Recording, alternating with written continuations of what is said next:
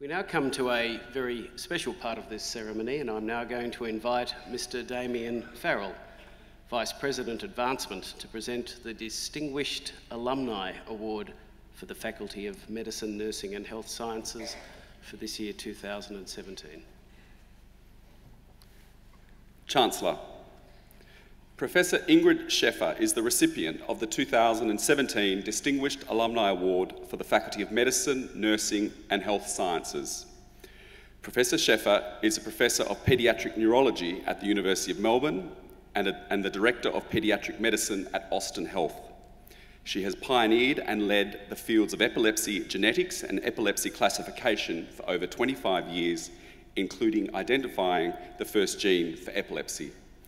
In 2014, Professor Scheffer was elected as a Fellow of the Australian Academy of Science and also elected as the inaugural Vice President and Foundation Fellow of the Australian Academy of Health and Medical Sciences. She currently sits on the National Health and Medical Research Council. In 2014, she received the Prime Minister's Prize for Science and was also appointed an Officer of the Order of Australia for Distinguished Service to Medicine as a clinician, academic and mentor. Chancellor, in front of our newest alumni and the medical class of 2017, it is my pleasure to present to you the 2017 Distinguished Alumni Award recipient for the Faculty of Medicine, Nursing and Health Science, Professor Ingrid Scheffer.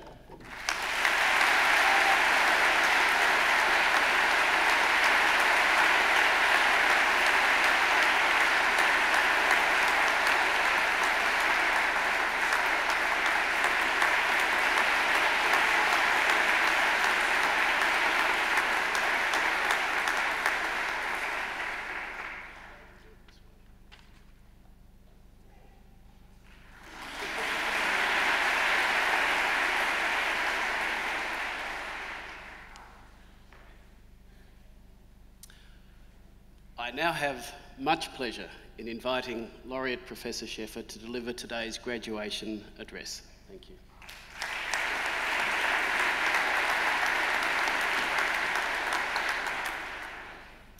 Chancellor, Vice-Chancellor, distinguished professors, families and friends, and most importantly, graduates, I would like to thank you for this great honour to return to my alma mater, of which I am immensely proud, to receive the Distinguished Alumni Award and to deliver the graduation address to our newest doctors at a momentous time in your lives.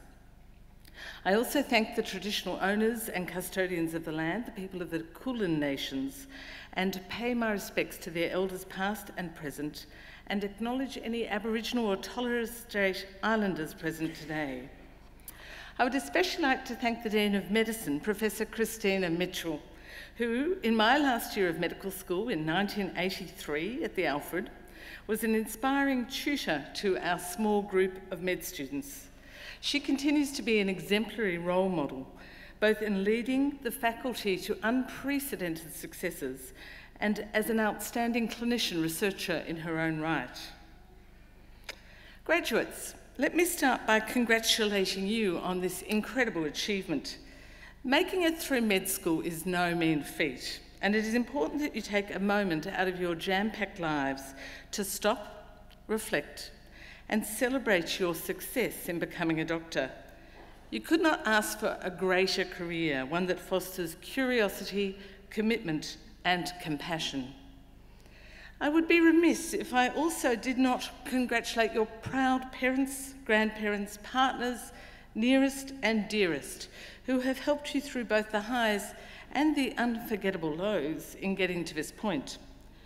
We often give our love and thanks too late to those close to us, so use this opportunity to thank them for their role in your success and in your lives.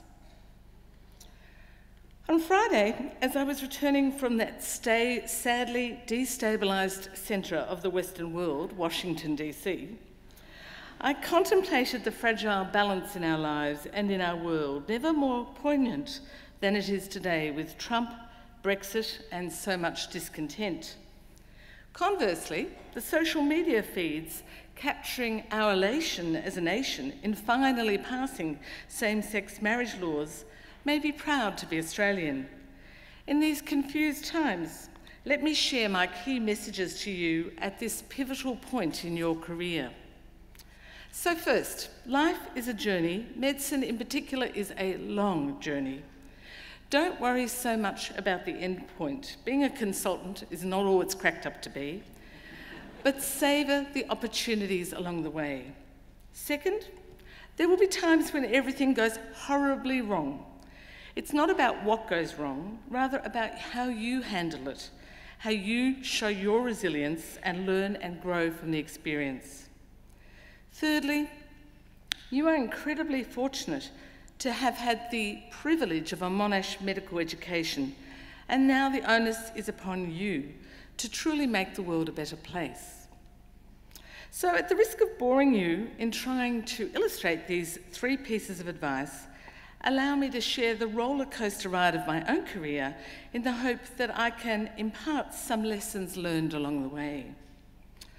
I grew up in middle-class Melbourne to Dutch, Jewish immigrant parents who had both suffered in the war. My mother in concentration camp in Indonesia under the Japanese, and my father as an interpreter for the Dutch army, having had to stop his university studies in economics at the Sorbonne in Paris. My father died of a stroke when I was 13, leaving my mother a widow with 2 children, me and my intellectually disabled brother. She retrained as a nurse educator at the Alfred while caring for my brother and me and her ailing mother. Growing up in this setting gave me a deep understanding of the impact of a sick child on a family, an insight that has been of immense value as a paediatric neurologist caring for desperately sick children. Medical school. It's one of the best periods in your life with few cares and responsibilities and time to make lifelong friends. Indeed, I am fortunate to have my best friend from medical school here today, Dr. Kathy Wallace, a truly exceptional GP.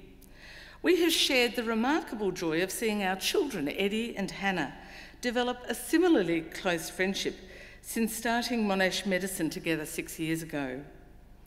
You will come to realise the unique nature of your medical school friendships, built on hours poring over cadavers in anatomy, painting each other's surface anatomy, practicing examinations on each other, and most importantly, coming to understand the complexities of our patients' stories and confronting fundamental human issues such as poverty, death, and grief.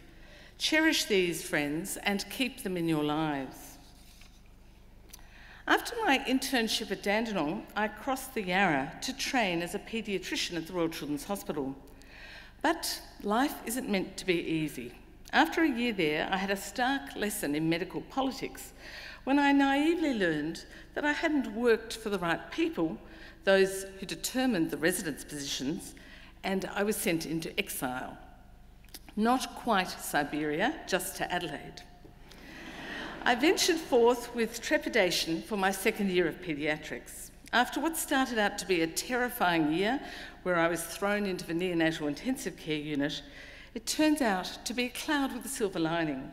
I moved away, grew to be more independent, gained the perspective of Australia beyond Melbourne, and made new friends.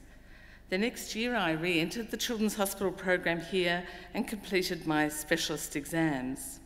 Everyone's career takes unexpected turns, and it is those who seize these opportunities that reap the benefits. I wanted to be a paediatric neurologist. My career took yet another twist when I found there was no clear training path in Melbourne, particularly for someone lacking a Y chromosome.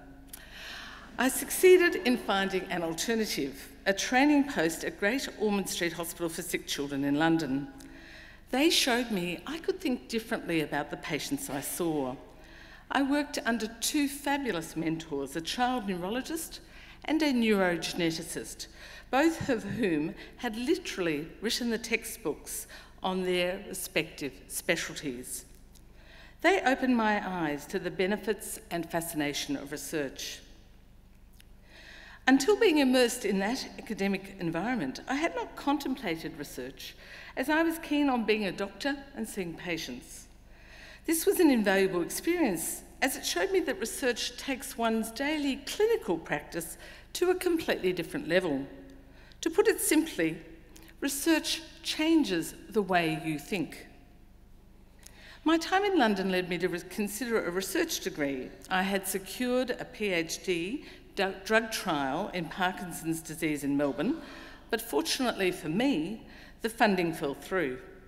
So I commenced my PhD with no funding at all and worked full-time for 10 months with no salary. And in fact, my husband could write me off as a tax liability. I was, however, extremely fortunate to end up working with Professor Sam Berkovic in epilepsy, then my PhD supervisor, and now my lifetime research collaborator. Ironically, when I'd finished in London, I mentioned to my neurogenetics mentor that I was contemplating a PhD on the genetics of epilepsy. He laughed and said, "You'll never get anywhere with that." To his credit, some 10 years later, he emailed me admitting he was wrong. I want to take a brief detour to commend to you the joys of teaching and mentoring. Take the time to teach wherever you are in your career, be it the clinic, the classroom, or the community.